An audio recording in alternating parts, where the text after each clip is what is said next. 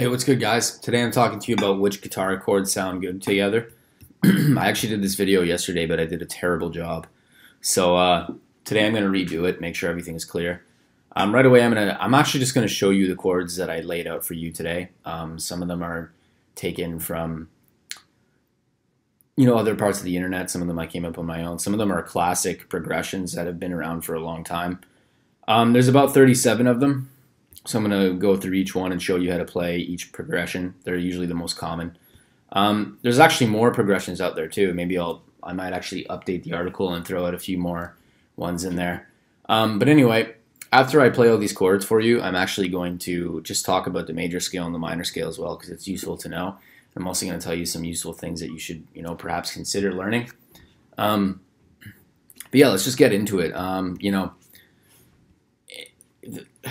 When asked the question, which guitar chords sound good together? I mean, that's a simple question, but it has a lot of answers because obviously there's a lot of things that you can say. However, I would say that, in terms of the most important things that you should learn are the major and minor scale, as well as intervalic relationships such as minor, perfect, major, augmented, diminished, as well as octaves. And it's also useful to know, the dominant seventh chords and, half diminished chords. Also, many chord progressions are theoretically incorrect, but they sound good. But we'll talk about that later. So let's just get into these chord progressions right now. So I'm going to play each one in numerical order. And you'll just get a feel for what they sound like. I'm not actually plugged in, but you should be able to hear everything. Anyway, so here's the first one.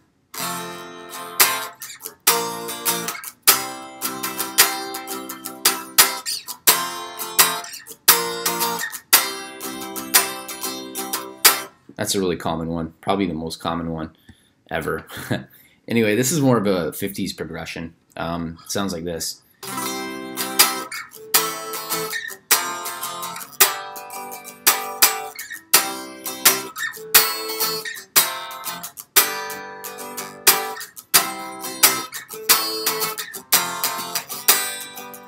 You can kind of see it has that 50s style to it, even though I'm not playing it in the same rhythm that it would normally be in. But it definitely has that 50s, 1950s kind of surf rock thing going on. Anyway, here's number 3.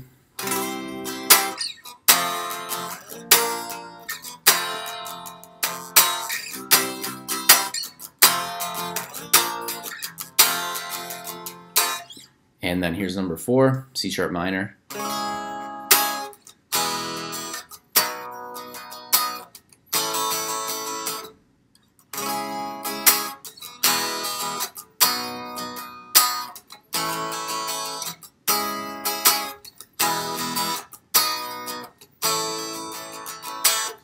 Here's number 5, F sharp minor.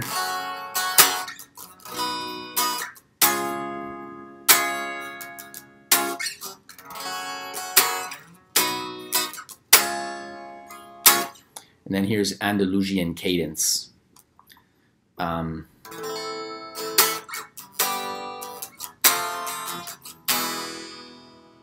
probably heard that before.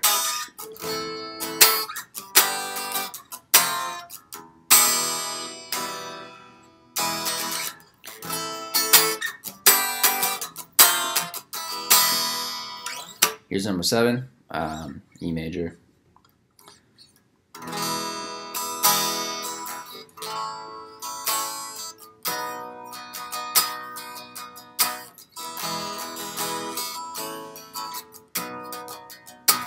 Here's what's called a backdoor progression.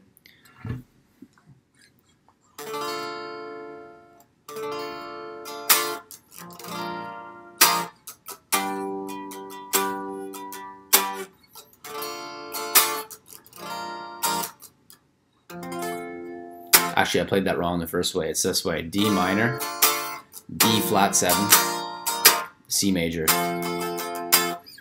And then here's D, A, B, G, number 9.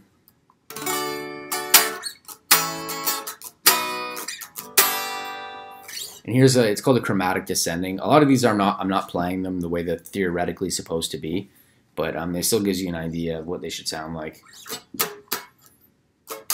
So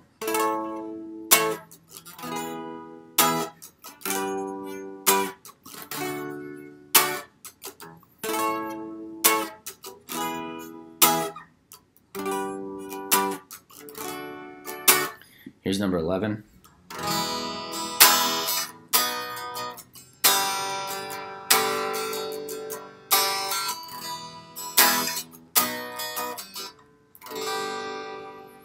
Here's a circle progression. It's an A minor 6.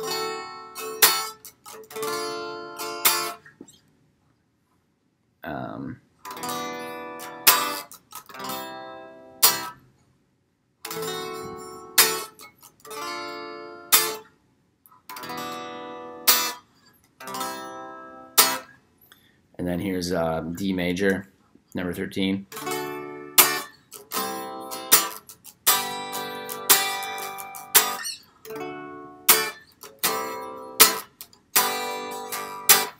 And then here's C major, or sorry, excuse me, 8-bar blues.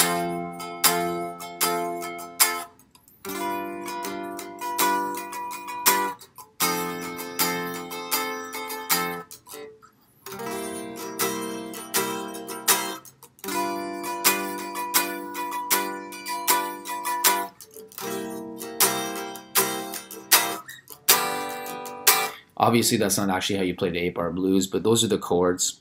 That's a really common progression. It's just like a bunch of dominant 7th chords.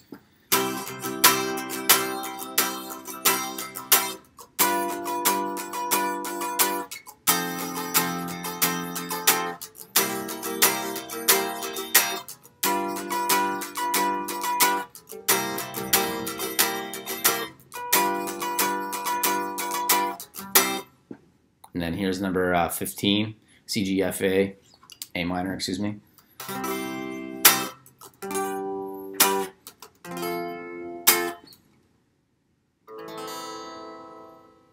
Here's number 16, GCD, E minor.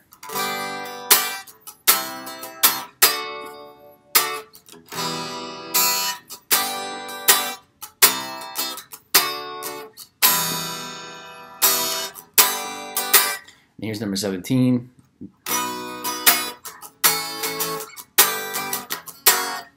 Here's number 18.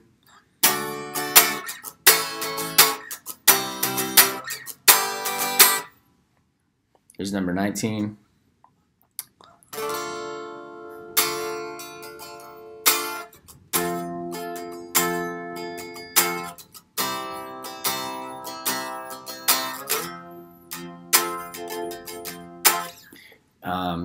Here's number 20.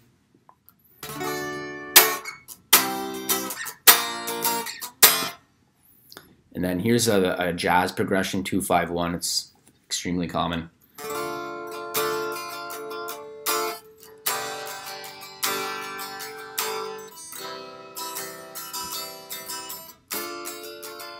It's not really played like that though.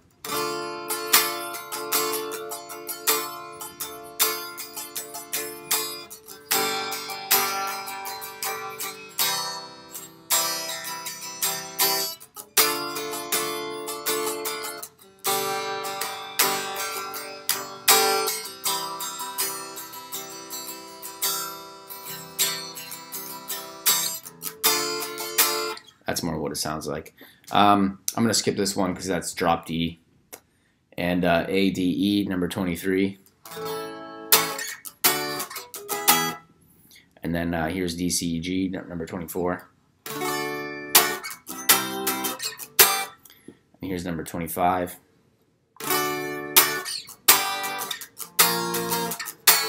And then here's number 26.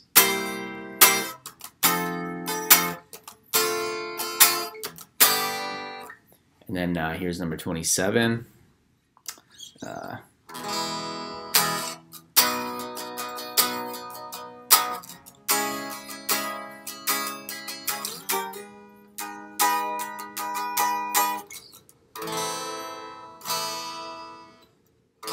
It's actually wrong. Let's try that again.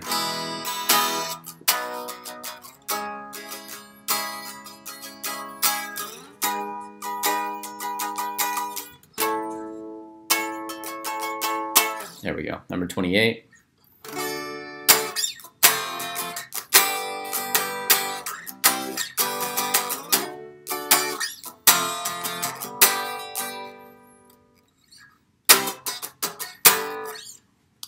Here's number 29.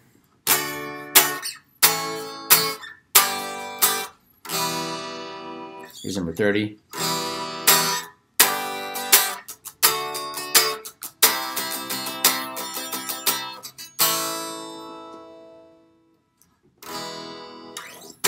Number 31.